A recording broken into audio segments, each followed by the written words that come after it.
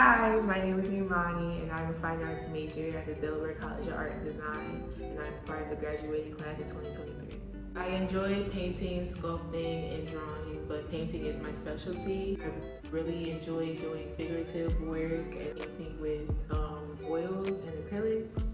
This is my painting studio. This is where I have my painting 1 and 2 class. This is the painting that I did in my painting 2 class. It's one that I'm very proud of. But painting 2 class is one of the first classes that I was able to do large scale oil paintings and get to inspire others and get to be a light to other people. Whenever they look at my paintings or see any of my work, that they get to feel love that I put into it.